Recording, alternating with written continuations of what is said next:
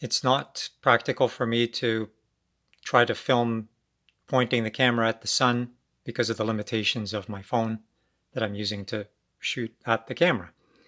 So I'm using a light bulb. That'll work just fine for our purposes. Just know that when you're shooting at the sun, these values are going to be higher.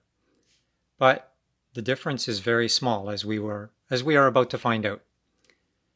Because the key, of course, is you have to have the camera set roughly to what your shooting settings will be for the scene. And if we're pointing at the sun, we're not going to be using f1.4. But in here, that'll work just fine to try to simulate the sun. As you can see over here, we've got these 3 red, green, and blue dots on the histogram, and they all have large numbers in them. Those numbers correspond to the number of pixels that are overexposed currently per channel. And it's no surprise that, as you can see, the spot meter is, if you can actually read that, is 255 right now, which means fully clipped. And obviously that is verified by the 3 dots on the histogram. So, because we're at ISO 100, which is the only sensible ISO to use on this camera when you're pointing directly at the sun, we only have to change 1 register. So let's get in there and I'll show you what is required. I already have the register selected. It's preamp 89AB.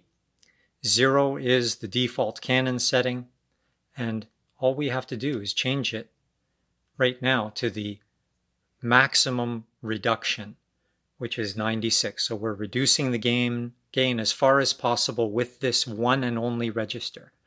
And so now let's go back to the live view. And as you can see, all of the histogram dots have completely vanished, even though the spot meter still says 255. So what that means is we've reduced the gain so much now that it's actually not even possible to clip anymore. And so, even though we are clipping, obviously, but we're not clipping the post amplifier level. And so obviously we need to increase that value a little bit. But I know from experience that we don't have to increase it much. So let's try, just for expediency's sake, a value I think will work, which is -90, which is still obviously quite a great amount of reduction. Now let's go back out.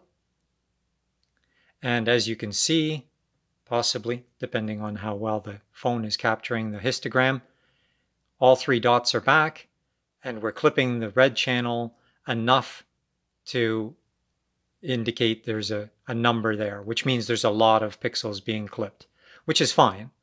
And if there was only one channel to be extremely clipped, we would want it to be the red, obviously, since it's the most sensitive. So this is actually a great setting now for these settings: f1.4, 1/96th of a second, ISO 100, pointing right at this bulb. And so if we now were to increase, say, the aperture so that we were to not overexpose quite so much, as you can see, now that we've actually got a great amount of detail on the filament, we still have that red dot occasionally flickering. Can you see that? And it's very small when it shows up. The size of the dot means that there are extremely few. And obviously when there's no dot, there's none whatsoever. So what we've got here is perfect. Perfect flow all the way from the light bulb to the memory card. So this is what you need to reproduce when you are pointing at the sun at ISO 100.